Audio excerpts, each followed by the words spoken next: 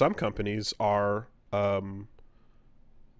like allergic to money Yeah, that's possible. due to their own, who knows, dinosaur-like qualities. But Atlas, for example, one such famous company, has a collection of IPs, and Sega is exploring live-action TV and movie adaptations of things like Persona, and they didn't specifically say SMT.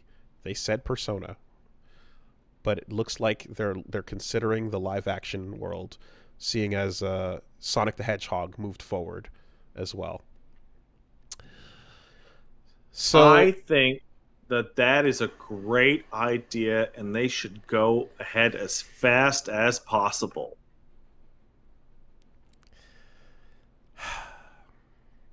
you know, there's a lot of stuff out there that is a terrible idea for adaptation, right? You're not going to guess where I'm going with this. There's a lot of stuff out there that's terrible for adaptation. However, you still have a little thing inside your head that's like, but how would it look? I kind of just curious what it would look like. How would it look? Right? It would be terrible if they committed to it, but what would it just look like? And this is where the magic of the Japanese stage play comes in. Do you remember when Phoenix Wright and Persona and Yorha and all these other big game franchises in Japan got stage plays?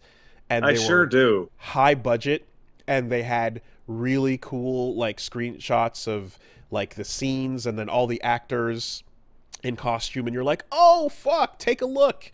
That's what live action Phoenix Wright looks like. Look at Edgeworth. Oh shit. Right? And it's a trip. That article with the picture of all the actors, that's what you want. You don't want Persona live action TV show. What you want is to look at those pictures of the characters in costume for the stage wow, play. they really look like them. That's an Akihiko right there. Wow, look at Mitsuru. Oh, wow. They nailed it. And that's it. You might think you want more, but I promise you don't. So this is where the play should step in and just give the franchise a little release for that curiosity, and then go ahead and just not make it. That'd be great. Your alternative. I want them to make it. I actively want them to make it. Okay, full on. Yeah. CW style Persona drama. And I want it to take place in America. Yeah, CW. Yeah. Okay. And you're watching the relationships like build, but like every once in a while a UI appears over the screen to tell you like that the relationship leveled up, and the Arcana pops up. Absolutely. 100%. Okay. Yeah. I want oh God. And just a bunch of like actors from like the Arrowverse can just show up. Yeah. Yeah. Perfect. Okay. All right. Perfect. There we go. Okay. God. Now, how do personas work? Because remember, they're just a gun. Oh, okay. Evokers are just guns. Yeah, they're like, they pull out my evoker and then they put it at their head, and then energy goes from their head into the gun, and then they just shoot the gun. Okay. Okay. Because have you heard of Thus Spake Kishibe Rohan? I have heard of it. So there's the anime series, but there's a live-action Rohan series that's in Japan that's airing.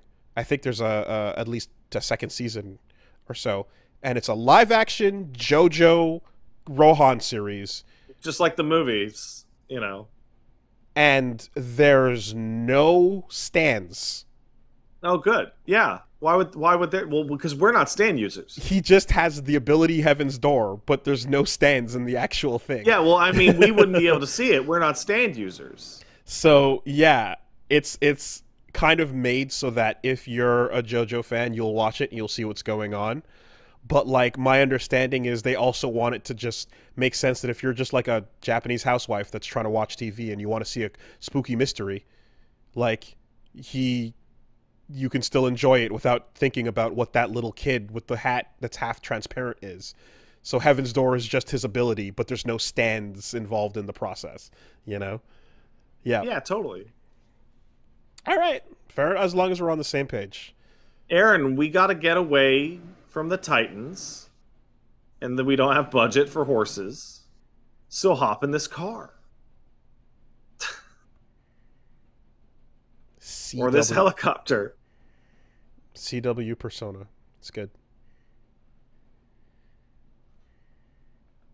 It's great. I want that. And you get and you're not gonna get out of season 1 without your main protagonist having at least one of those scenes where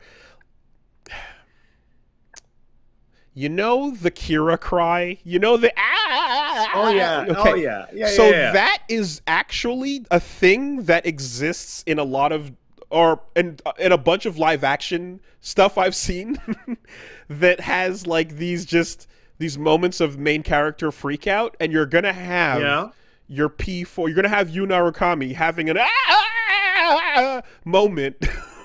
Yeah, you will. Yeah. Before the credits roll. Is that what you want? Yes. Okay. All right. That is what I want. Okay. All right. Cool. Cool. Okay.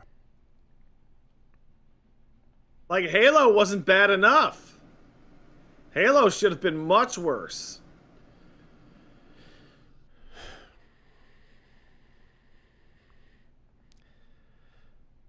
So, I'm mashing together a bunch of like moments where things have to get really dramatic in live action, in, you know, like whether it's it'll happen in like a Kamen Rider series, it'll happen in like a GTO, or in some of the movies that like catch its Fantasia sometimes, where just you're doing anime things, but it's in real life. So like, it starts raining, and then like two characters are turning away from each other while they're talking, and it's just anyway. All right. the world always needs more cringe, Woolie. Commit all the way to it. Gotcha. 100%.